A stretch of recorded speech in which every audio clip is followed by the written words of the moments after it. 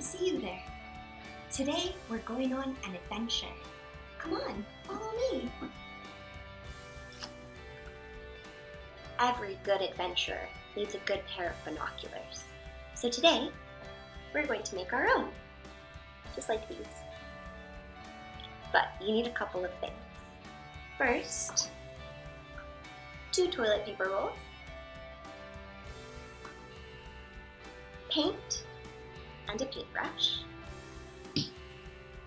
glue, scissors, and some string. The first thing you're going to do is take your toilet paper rolls and your paint. Now, you can decorate your binoculars any color you want, any pattern, any color, any shape. But I like red, so I colored mine red and white. So what I want you to do is take your paintbrush and your paint and paint both of your toilet paper rolls any color you want. Ready? Go!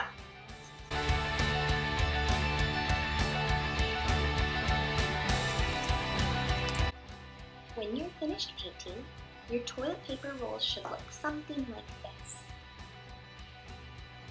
Now, we have to put them to the side and let them dry, which means we have to wait.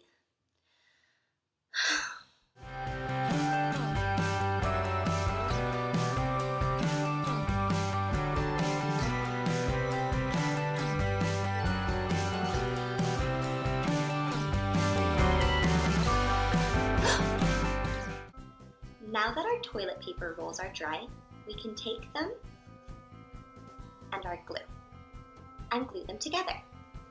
Take your glue and draw a long line on one toilet paper roll and then put them together, just like this. Now, this next part is very tricky, so I want you to ask an adult for help. You're going to take your toilet paper rolls and a pair of scissors. Ask an adult to put a small hole on each side of the binoculars, just like this. When they are finished, the holes will look like this. Now comes the last part.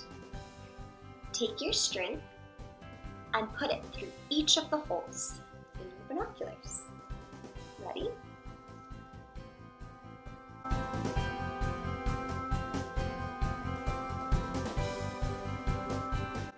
When you're finished, your binoculars will look like this.